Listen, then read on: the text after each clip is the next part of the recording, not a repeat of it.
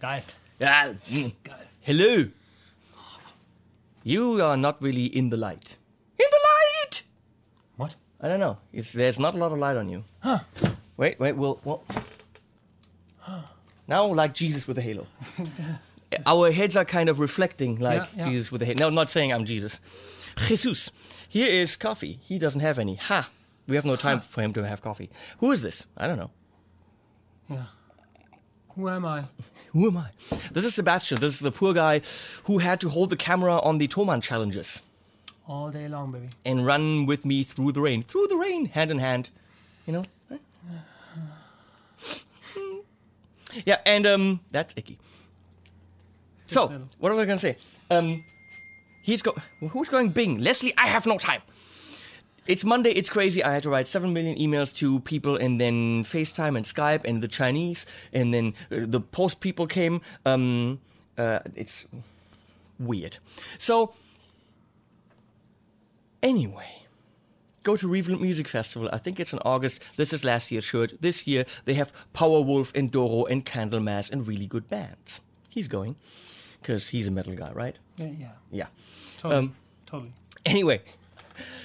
We were at Thomann. He came with me not to film and not to actually help me. He was hoping he could test some acoustic guitars, which, when we did our brilliant Wonderwall challenge, we were actually then stuck in the acoustic department and could check some.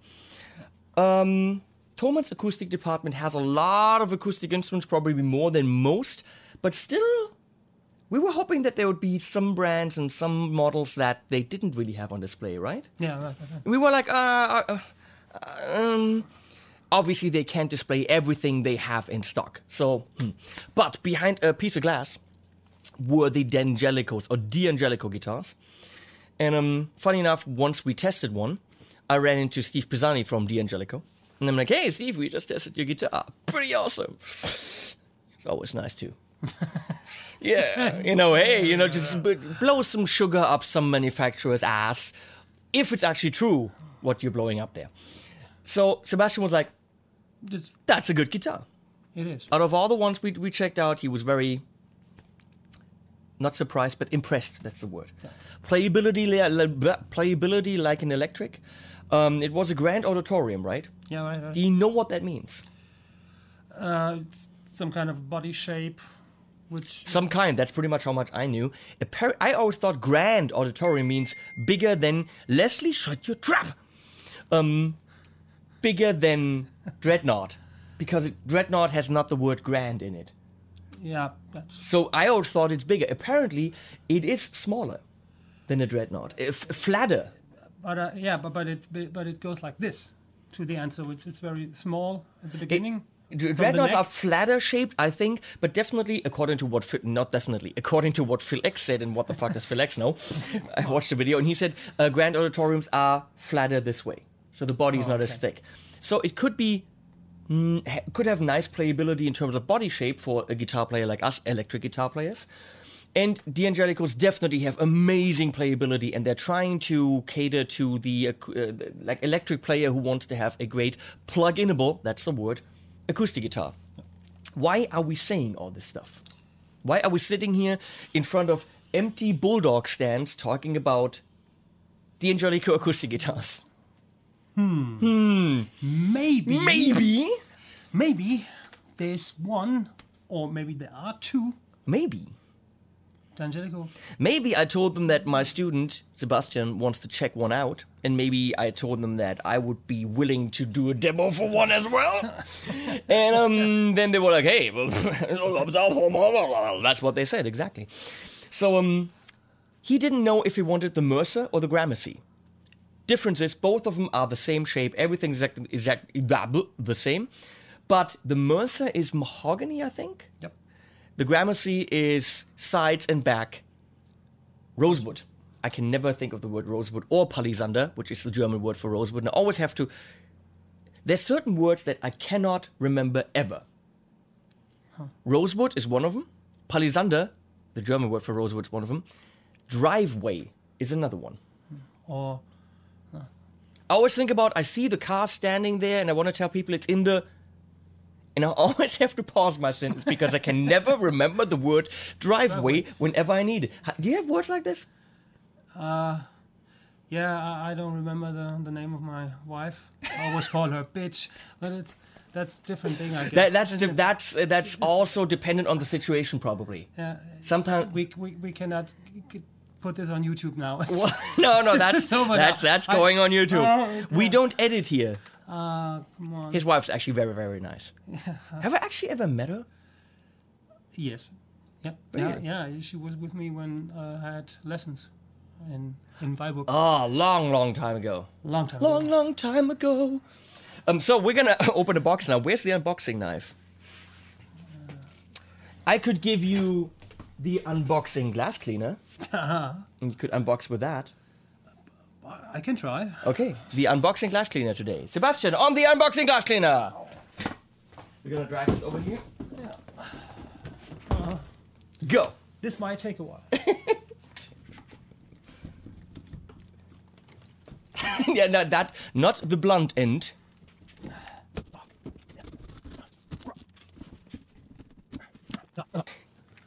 Unboxing glass cleaner. Wow. Doing so well. So well. And the D'Angelico's, what the crap. The D'Angelico's always come with the case, which is very nice. A nice form-fitted shapy case with the D'Angelico logo on it. This is not a hat. Show your nice hat. Come on, show the people the hat. That's a good hat. Isn't it?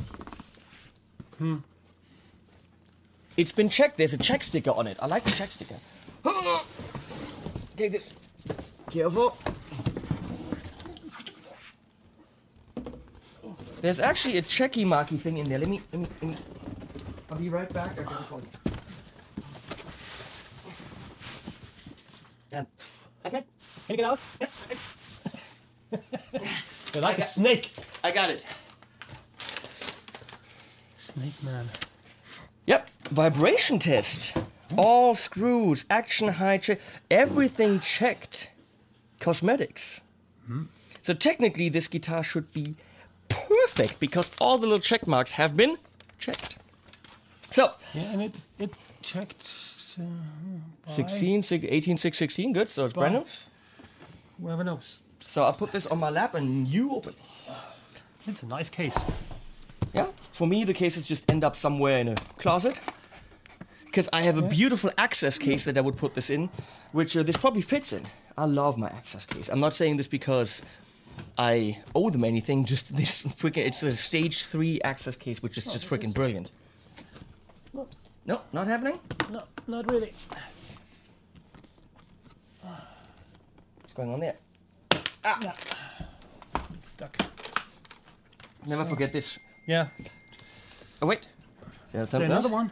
No. Oh, yeah. Yeah. This is... Why? Your PRS has this too. That's annoying. You always rip this. I mean, is it really necessary? No, I don't think so. But, yeah. By the way, I ordered both of them in natural.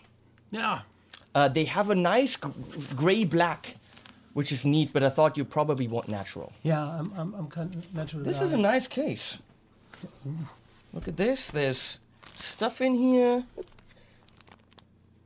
Fishman on board and a wrench. Yeah, for IKEA stuff, I guess. It's not for IKEA. Klar. It's for the truss rod. No. The truss rod wrench. IKEA stuff comes with its own wrench. Really bad ones. Every IKEA cupboard needs such a wrench to build it up. So, yeah.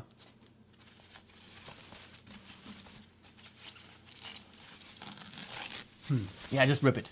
Rip it good. Ooh. Look. So that's the Gramercy with rosewood. Of course. That's what I thought. It's got the beautiful Fishman ink pickup. Is it called ink? Let me check on the side. What does it say? Fishman ink, yeah. Yeah, right. Yeah. With a tuner, volume, 3-band EQ, and what's that? brilliance. Brilliance. So if you suck at playing, the more you increase that, the more brilliant you are. But this is neat. Well, we'll find out if it's neat. But they have brass. Show it in the camera. Yeah. We only have one camera today. Brass. What are the pegs? What are they called?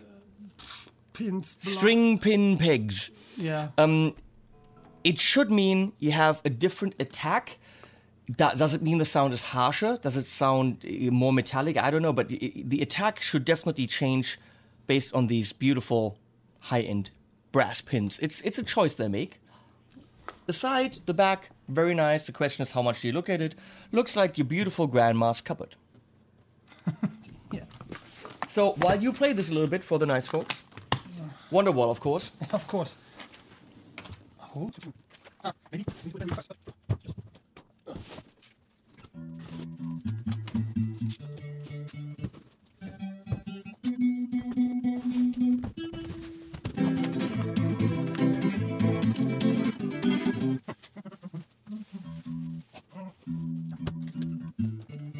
And here we've got the Mercer, which really, visually speaking, because they stained the mahogany a little bit. Maybe you can put it like this. It's not like this red or very, very bright mahogany. It's definitely darker. Show the back. So I'm thinking, visually speaking, getting this over this is $100 more. So this is $8.99. This is $9.99. As of the filming of this video, don't nail me down on this. So for the visuals, I don't think it should make any difference. You're not going to say, I'm going to spend $100 more because this looks so much prettier, right? It's both just brown. So the question is, what does it do for sound? So you hold this in. This is really nice, this setup. So this little dot just becomes a display, and then you tune.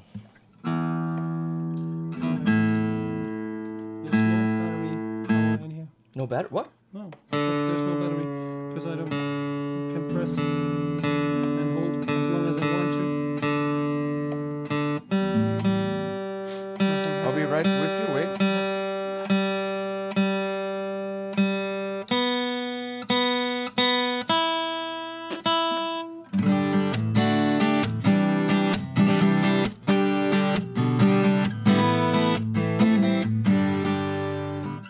Plays nice. Let me see. Try this one. So the thing is with this Fishman thing, I've learned, the cool thing is no screws or anything. Because no one will hear me when you're playing. Yeah. Who wants to hear you? You just take this and you move it over. Ah, okay. So this one has been checked with the pickup. This has not. Yeah. Because battery is still in. The battery. So if it says on the checklist, pickup works, the question is, How did they know? Well, maybe they took the battery out. You know, maybe they took the battery out and put in their test battery. It's possible. The Wimp, extra long life. Good China quality. Good China, very inexpensive battery, but who cares? So now the question, of course, is, plus minus, they tell me. I was going to bitch about that, I don't know how much. Well, that's smart. But come on, how cool is this? It's a super simple thing. It's just a snappable piece of plastic. Yeah.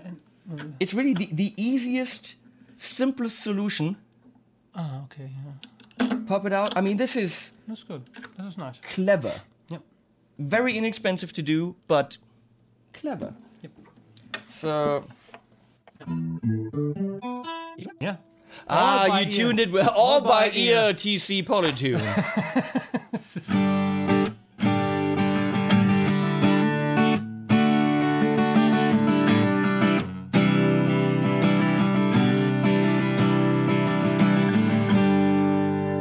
Quick change. Yep.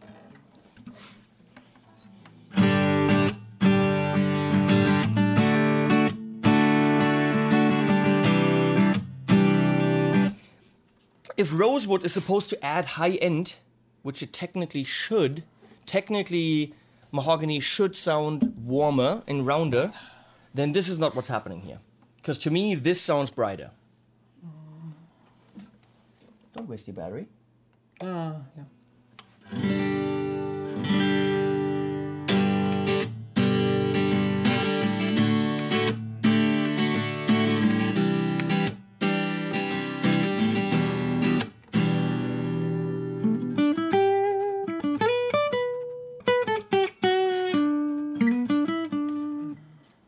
3, 4.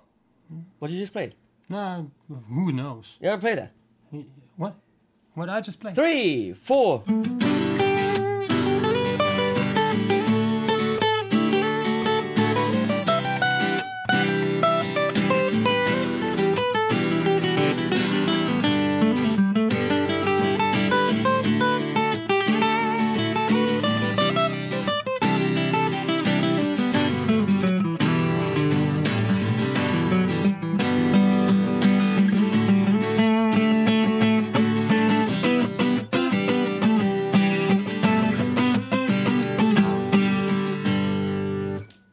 Fun. Playability is beautiful. Yeah, it really is. They feel like they have a very narrow neck width. Wididity. The wididity of the neck is. It's just. It feels like an electric. It feels like they're hollow bodies. It feels like the DC, like the SS. It feels like the SS. If you know what I mean. It's an American guitar. It's nothing to do with anything even remotely related to Ich bin Beamter. mainland And China. this goes on YouTube, you know. As if anyone knows.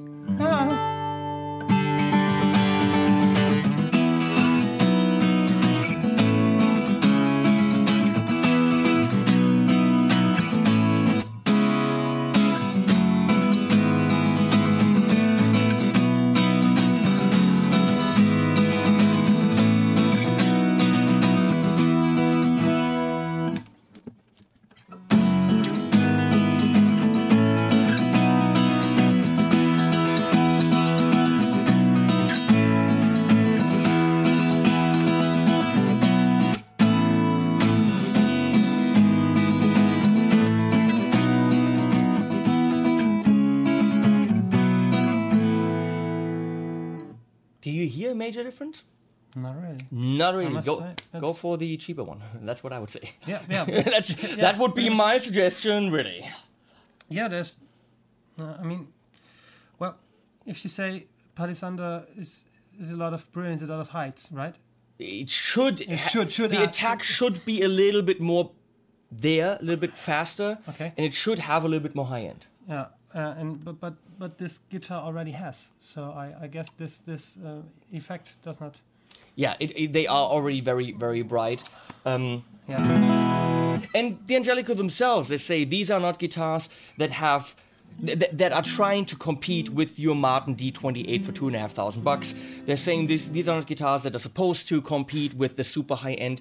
So the acoustic sound is there, and they sound really nice acoustically, but their strength really lies in the pickup, which is the Fishman Inc. system. And we're gonna obviously test that in depth. It's the playability, I guess. And we're going to turn the camera off, and Sebastian can, choose one of these two. But I would hope that whichever one he chooses, he brings back when I actually do the demo, or maybe we do the full demo together. We can. So that we can actually go and show you the differences again in a better demo, with, being mic'd up so you hear all the differences, because right now it's only going through the shotgun mic. I would assume that through the pickup, there is probably no difference whatsoever. No. So if you're a mahogany guy, go for the Mercer. If you like the look and just the idea of rosewood, spend the extra $100. I mean, 900 or 1,000. It's really, I don't know. It's really, if you're already spending that much money, go with what you feel comfortable with. I'm thinking it's more a mojo feel on the paper thing than a really major difference in tone. And that's the feeling I've gotten from all these guitars with mahogany backs and sides and rosewood backs and sides. I've tested the Ortegas, the RCE 138SN and the RCE 158SN, and both of them are the same guitar, again, mahogany rosewood, $150 difference, and I didn't really hear any major difference that would mean buy this one or buy this one. So, this was Sebastian. He'll be back with his guitar, whichever one it'll be. And this was me. And this was you. Obvious. Yeah. Wait. We didn't use the stands at all. Yeah, we have to use the stands. We should. Because otherwise Pascal is crying. Pascal is the guy who makes these really amazing stands. So give him a thumbs up. BulldogMusicGear.com. Beautiful stands for beautiful people. Okay, bye-bye. Bye.